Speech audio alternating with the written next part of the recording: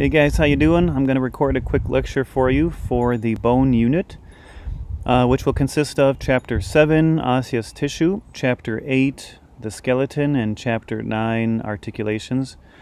It's a little loud inside the house, so I'm just out on the deck here. Hopefully you can hear me over the birds and stuff like that.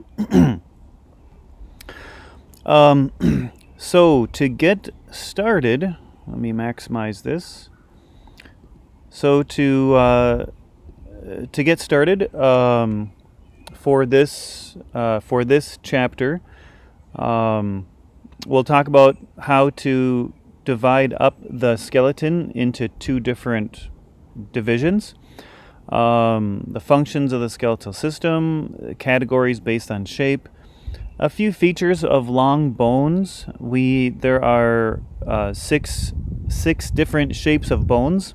So we'll look at the features of one of those shapes, the long bone shape, and bone vasculature. How does blood move through bone? Bone is very, very bloody, by the way. And then how bone grows width-wise. How does bone grow? And finally, what's the difference between these epiphyseal plate and epiphyseal line?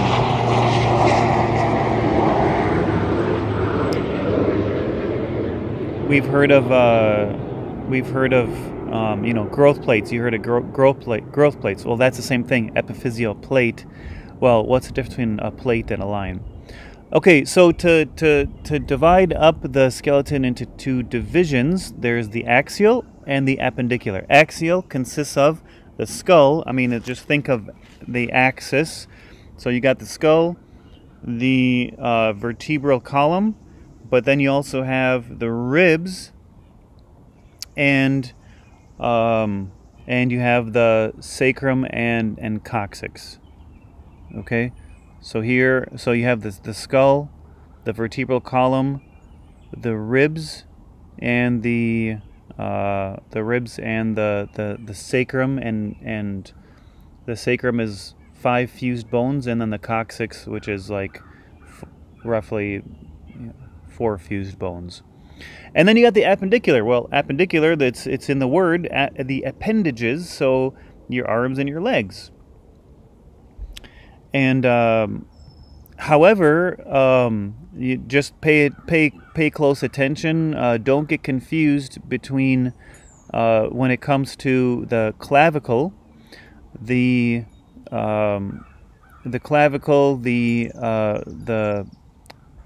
scapula, and the hip bone, because those both could they could confuse you. Well, the clavicle is appendicular, the scapula is appendicular, and the hip bone is appendicular. So basically, if it's attached to the if a bone is attached to the arm, it's appendicular, and if a bone is attached to the leg, to the femur here, it's appendicular. So if it's attached, so that's how you can keep things straight. Because the clavicle, you could get that confused because it's it's attached to the ribs here, and it's just like the scapula, just like the hip bone. So let's do this again. Axial consists of the skull. You have your vertebral column. You have your rib cage. You have your sacrum, and you have your coccyx. Everything else is appendicular. Arms, hands, legs, feet, ankles, wrists, as well as the clavicle, the scapula, and the hip bone, or you could say the pelvis. Okay. So that's the difference. So that's how you can divide axial from appendicular.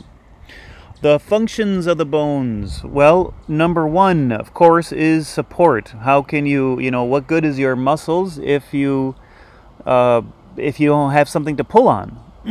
So you got to have muscles, and you got to have the bones to pull on the muscles. So support. Bone is what helps you keep yourself upright. It's not just your back muscles and your chest muscles or whatever, but your skeleton as well. Storage of minerals is huge. Calcium is the most abundant mineral, and it's not only where calcium is. It's not just that calcium makes up the bone, but it's where our body goes to get calcium if we don't have enough calcium at any particular moment, for the day or for the hour or for the minute. So when we're consuming too little calcium in that particular moment, any minute of the day, the body goes to the bone to dig up the bone, literally dig up the bone. There's these cells that we're going to get to. They're called osteoclasts, and they literally break up the bone, the bony matrix of your bone, to free up bone, to free up the mineral in the bone, which would be calcium. And when you are consuming enough or in abundance, then you have another cell, osteoblasts, that will actually deposit calcium into the bone, and that's what you want. So that's what you want. And those cells you'll also get to when we get to the endocrine system, and the two hormones that tell those two cells whether to dig up bone or to deposit, whether to free up calcium or to deposit calcium. That's the endocrine system. The bone, we also make red blood cells in the bone. And of course you get protection because you got your rib cage. Your rib cage protects your vital organs like your heart, your liver, your even your kidneys a little bit, your lungs, and and then leverage. You got a muscle will cross a joint, and in order to pull on bone and let you pick things up, move any joint, really. All right, six categories based on shape. You got flat bones. Flat bones, for example. So what you need to know is that the six shapes, but you should also know some examples. So if I were to give you an example if I were to give you a bone, a name of a bone, you should be able to categorize that into one of the six shapes, and vice versa. If I just said name a flat bone, you should be able to give me a couple examples. Okay, so flat bones are flat. The cranial, the bones of the skull are flat bones. You say, well, no, it's your skull is a big round thing. Well, yeah, but if you cut out, you cut out a piece, you'll find it's actually like a sheet of paper. Your ribs are flat. It's why you can do chest compressions, because your ribs are flat. Yeah, they're kind of long, but they flex. They actually can give. The sternum, anything that has to do with the ribs. So, because your sternum is attached to your ribs, the clavicle is right there, right on the rib cage. So your clavicle, your sternum, the manubrium, all that stuff, xiphoid process, your ribs, those are all flat. And the scapula on the back side. The scapula is also considered a flat bone. Those are your flat bones. Don't get scapula confused. The shape looks, the scapula sometimes it gets sometimes the scapula can get, people can get confused between scapula and the hip bone. Well, the hip bone is an irregular bone. It has a big hole in the middle of it. We put scapula under flat bones. We put the hip bone. Did I say that right? We put the scapula under flat. The hip bone or the pelvis we put under irregular. Okay, the next one is a sutural bone. Your skull has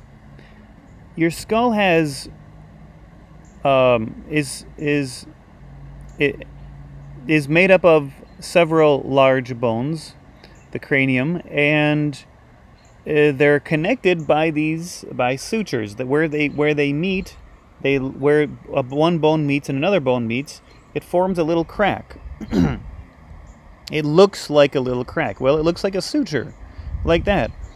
And if you have another, let's say this is the back of the skull here, and it looks like this. So here's the back of the, if you look at the back of it would look like this. Well, sometimes what would happen, so here, here you'd have your parietal bone, and you got a parietal bone, and you got your occipital bone. You got 3 bones, and you got 3 sutures right here. Well, sometimes what happens is a suture won't close exactly right, in the middle there, and it'll form an extra, it'll kind of do that, and therefore you end up, instead of having 3 bones here, now you got 4. Well, this 4th one here, because it's not really, you wouldn't call it like the parietal bone or the occipital, it's like this little fragment. Well, what do you call it? You call it a sutural bone because it's found within the suture. And actually, these bones, these sutural bones, are the reason why anatomists can't seem to agree on the number of bones that we have in our body, because humans have these little extra ones here and there throughout the skull, sutural bones. So you have how many bones do you have? Nobody can agree. Is it 203, 204, 205, 206? It's because of these sutural bones. All right. Maybe long bones are the easiest. Your long bones, you got your ulna, you got your radius, you got your humerus, you got your femur, your tibia. Those are long bones. However, all these little guys, all the phalanges, your metacarpals, your phalanges, these are also considered long bones. Even this little dude right here is a long bone. Long bone, long bone. How do you figure? Because a long bone is longer than it is wide. So even this little digit right there is considered a long bone. Okay? So all your phalanges on your hand and your foot are all long bones. Those are long bones. Now you say, well, a rib is kind of long. Give me another difference. Well, long bones are they're designed, they can take weight because they're cylindrical. Okay, guys, they're like a pipe. You can't take a pipe, a metal pipe anyway, and bend it. It's cylindrical. It won't flex. But a rib, because it's flat, it can flex. You can bend a rib. Okay? So that's, you can stand on your hands. If you tried, you can stand on your fingertips, can't you? You can stand on your toes. Those are all, you got tiny little pipes, for fingers. All right, so we got flat bones, sutural bones, long bones. We also have irregular bones. We don't have a lot of these, but we have a few. The vertebrae, the bones of your vertebral column, are all irregular. Irregular bones are like the ones that really don't fit in any other shape, any other category. Your vertebrae are irregular. They're not flat, they're not long, they're not short. The hip bones, your 2 hip bones, are irregular, and your facial bones. So you got the skull, but you have you have your facial bones, and then you have your cranial bones. So the cranial bones are these guys here: frontal, parietal, your temporal, occipital. Those are cranial. But then your facial are right here. Your facial are irregular, very, very irregular. But the cranial bones are, can you guys remember? Cranial bones are flat bones. All right. We got sesamoid. Sesamoid because they look like a sesame seed. We have four. We definitely have four of them. This little bone right here, the one that kind of gets sore. This is the pisiform, one of the wrist bones. That's a sesamoid seed bone, sesamoid. And then your two kneecaps, your two patellas, are also sesamoid bones. So we have four for sure. Okay. And then we have some that that'll develop within like the tendons, stuff like that. But 1, 2, 3, 4. Sesamoid. And then finally, we have the short bones, small boxy. That's our 8 wrist bones, and your ankle bones and your ankle bones. So your ankle bones, wrist bones. These are your carpals and your tarsals. Remember, you drive a car, but you walk on tar. Carpals, tarsals. Okay, excellent job, guys. All right, let's do a little bit of skipping here. Okay, we're just gonna kind of skip forward. These words are all important, and knowing what these words mean are important. This is all lab stuff, but we're gonna skip this for the moment. The features of a long bone. You got your the main length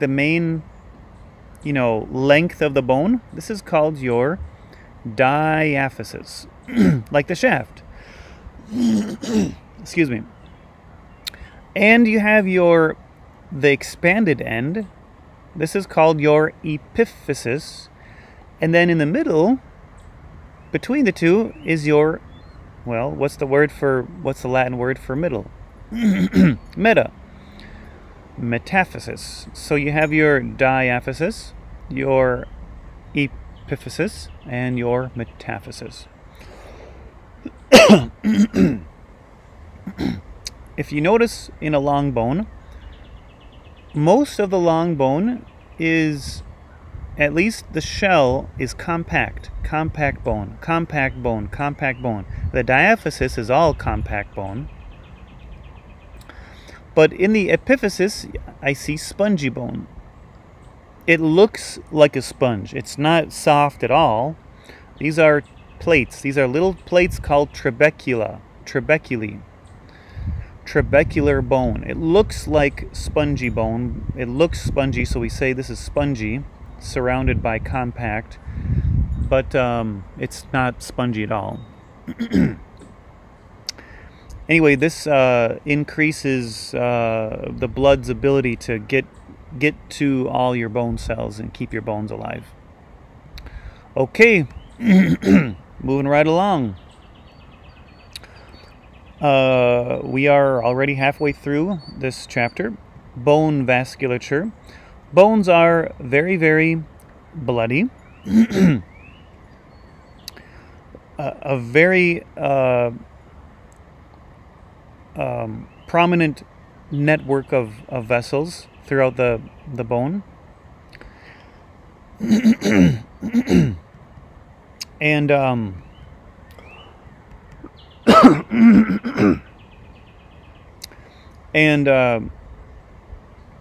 and even if when you dissect a long bone, you'll find these units called osteons. These units. Here's a unit here, and a unit here, and in the middle you have a central canal where blood will move vertically.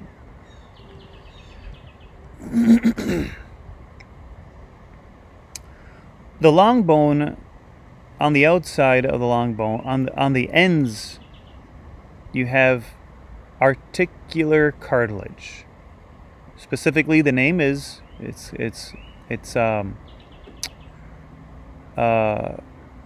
what kind specifically? It's hyaline. Hyaline, hyaline cartilage. the cartilage at the end of your long bones. You know, the stuff you chew off at B-dubs, you know, when you're eating your wings or whatever, and you want to chew on that cartilage or whatever. It's articular cartilage. The exact name, the actual name of the articular cartilage, it's called hyaline cartilage. But that hyaline cartilage doesn't go all the way around the whole bone. Just at the ends. The rest of the bone is lined with periosteum. Peri means to go around. Osteum, bone. Periosteum. Okay. Excellent, guys. All right. We have 4 bone cells. We have osteocytes. We got osteoblasts. We got osteoprogenitor cells, and we have osteoclasts. Osteocytes are the adults. Okay, they're the mature bone cells. They, the main word, if you want to associate, if you have one word that you want to associate with osteocyte, it's maintain. Osteocytes basically maintain bone integrity. They're not very, very, very active, like laying down new bony matrix, like when you're growing, like when you're, you know, 10 years old and you're growing. But these are the ones that you'd find as an adult. It's still living, it's maintaining, it's still, rebuilding matrix, dissolving matrix, that kind of thing. But it's not like it wouldn't be like a teenager where it's real muscular and just, it's just a kind of a chilled out, a grown-up cell. Okay? Where do you find these bones? Where do you find these osteocytes? Well, throughout the whole bone. If we were to draw out, a cross section of a bone, and you got these, you got these osteons that we were talking about. You would find these osteocytes throughout the bone, here, here, here. However, osteoblasts are the teenager. These guys are actively laying down new bony matrix, and the way they do that is you find them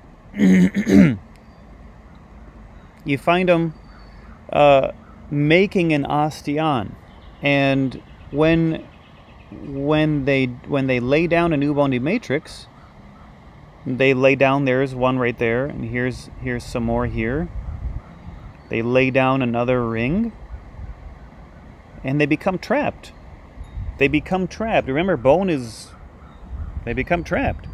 Once they become trapped and they're no longer laying down, the osteoblast differentiates into the osteocyte.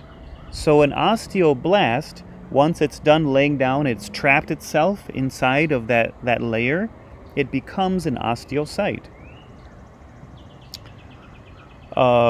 You find these osteoblasts in the same place where you'd find osteo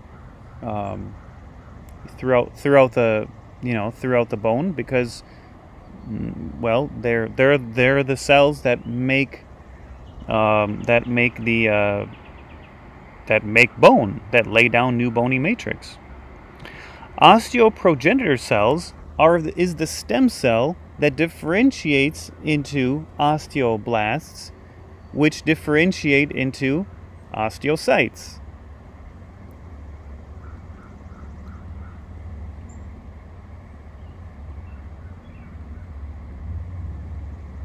Okay, so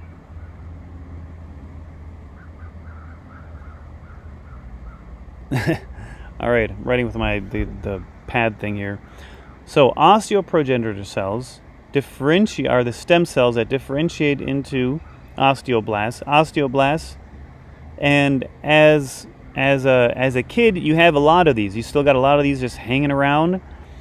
because they're involved in fractures. You break your bones, you heal just like that, right? As a kid, and as a grown up, it takes forever, right? It takes forever to heal anything. You don't fall and break your hip, don't, right? Because we lose these, we use these up as we age, and so.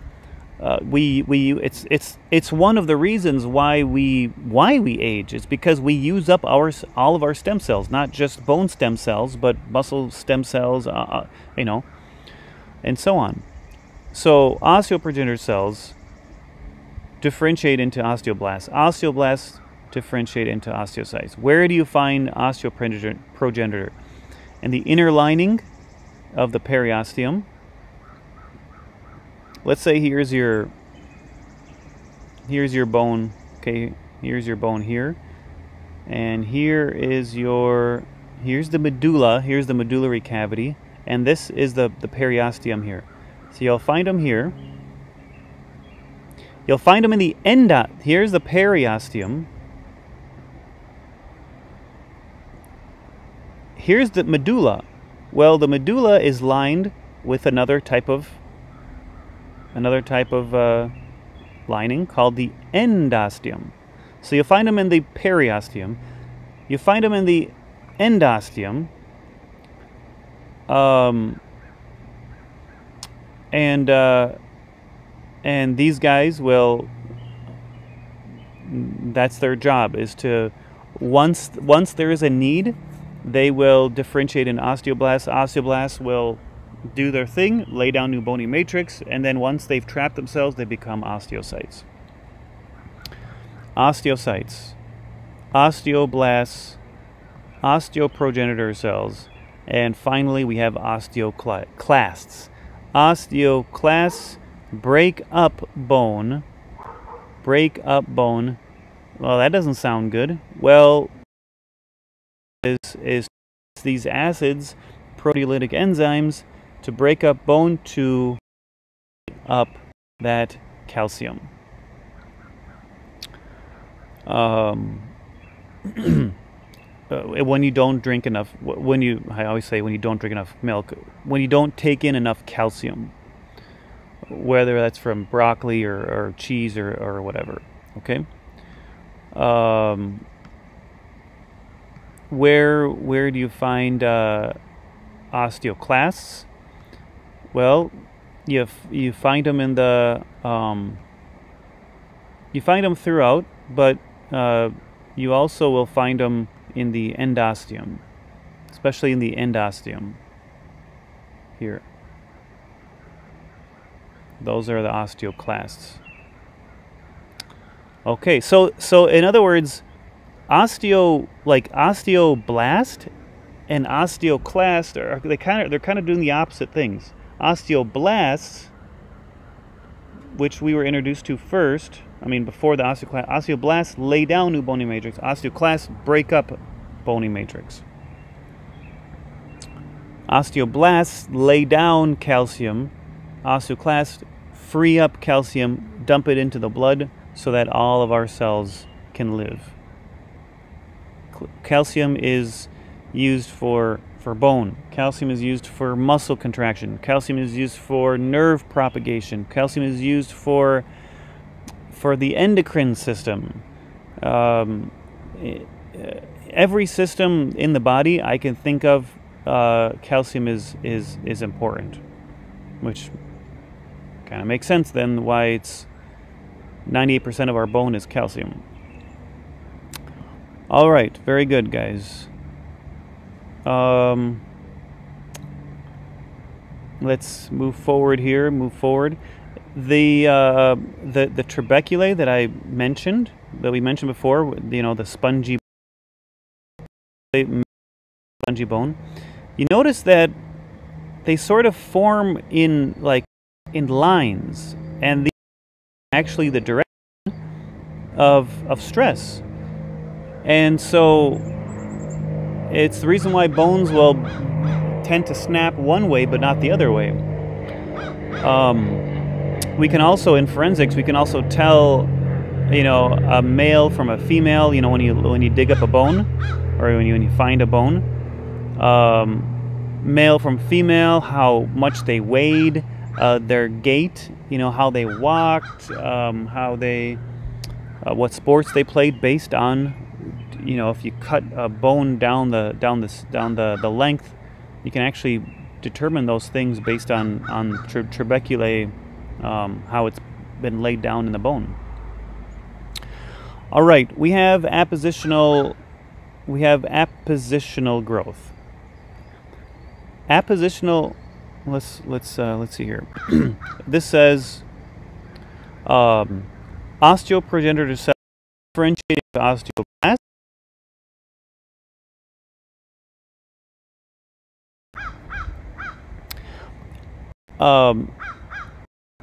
Appositional growth. When you're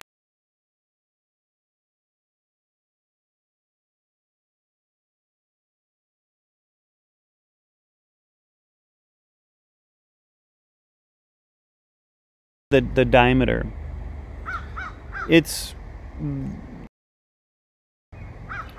this wide, for example. However, as same that the medulla grew.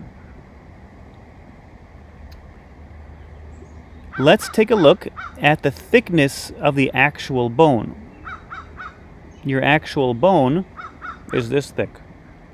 As a baby. As an adult, it got thicker. But what I want to point out is that your overall bone would have been much thicker if the medulla stayed the same diameter. You understand what I'm saying, guys? You see? If this stayed the same from here to here into adulthood, look at how thick your bone would have been. It would from here to here. That would have been, you wouldn't be able to move, or you'd have to like use your arms to like move your legs back and forth. What is happening? Well, osteoclast eating away and growing the medullary cavity. It's actually eating away, and that way your actual thickness of your bone doesn't get as thick as it normally would. Still, it is thicker, but it's not as thick as if it weren't doing that. So that's what I wanted to point out to you guys. Yes, the thickness of your bone grows, increases, but so the cavity.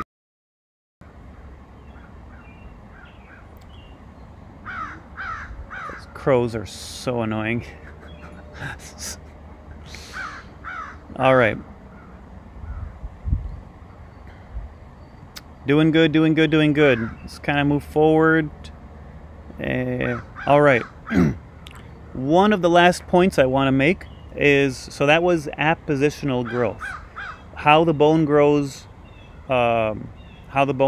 in width. Okay, guys? We have endochondral ossification.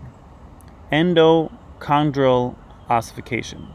Cartilage to bone. When we're born, but when we're an embryo and as we grow, we start, our bone is cartilage. Our bone is actually cartilage.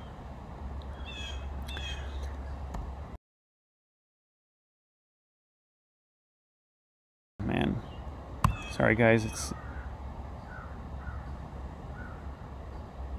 and what happens is the inside of your bone begins to be converted into bone, and more as you age, all the way up until 13, 14, and even up until cells forming. Eventually, what you see, cartilage. That ring of cartilage ends up being that, let's see here, let's go forward. That ring, all right, I'm going to draw this out because you can't really see. I'm going to redraw here's the end of your bone here. Ends up being cartilage, articular cartilage, just on the outside, like that. But you still have a growth plate.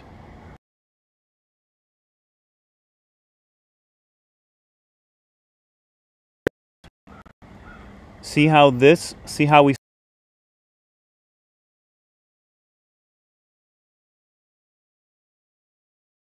right here and here it goes away, and now you just have some hyaline cartilage here, some hyaline cartilage here.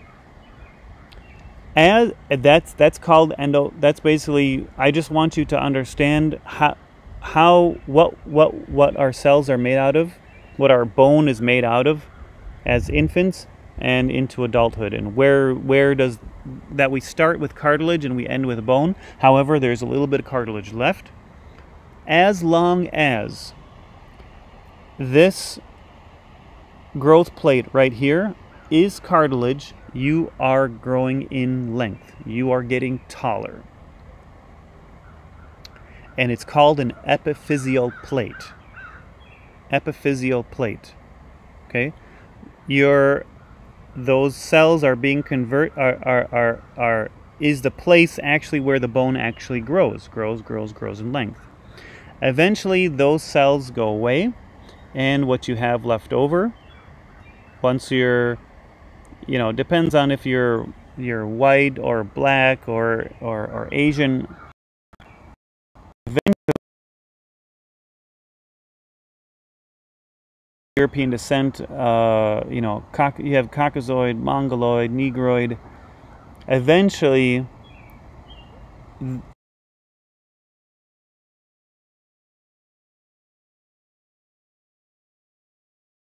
line. Epiphyseal line is bone. Epiphyseal plate here is cartilage. Okay, guys? If you're growing, you have epiphyseal plate. If you have epiphyseal plate, it's cartilage. Once it's gone, there's just a remnant. All you just see left is this line where a plate used to be. What is a epiphyseal line made out of? It's just bone. You still have your articular cartilage on the outside because you got to have you have your joint. Okay? And that's called endochondral ossification. I think we have just one last point that I want to make. Oh no, that was it. That was all for that was all for this chapter.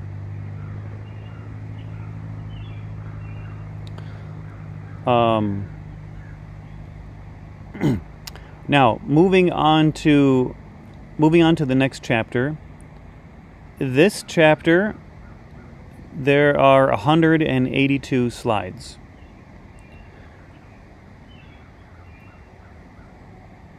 You're not going to be responsible for all 182.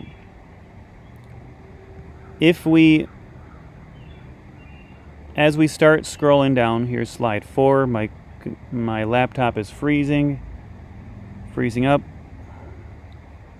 But as we go, we will see slide number 7. Slide 7. I want you to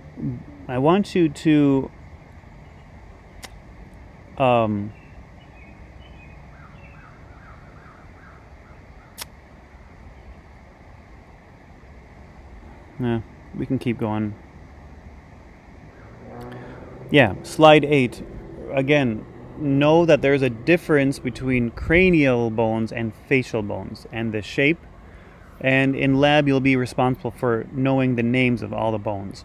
This particular handout is actually, it's like a lab manual because it actually gives you all the names of all the bones and it goes through everything.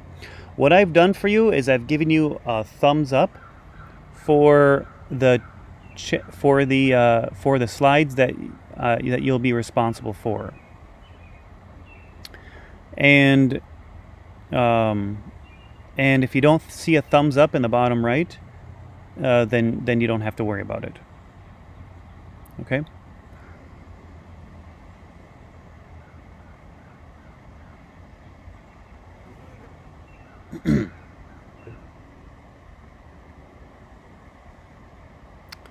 So on this particular slide, you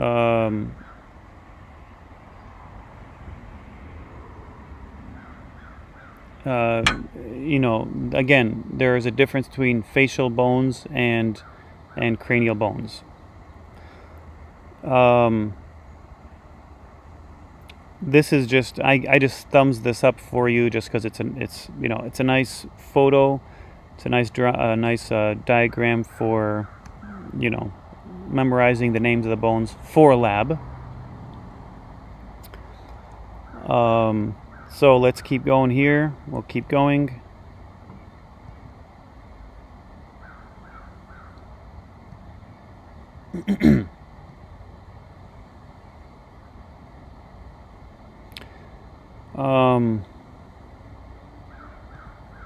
My computer's kind of freezing up, so maybe what I'll do is I'll start another video. I'll let this thing process and I'll start another video starting with this chapter. Alright, thank you guys very much, and we will see you next time.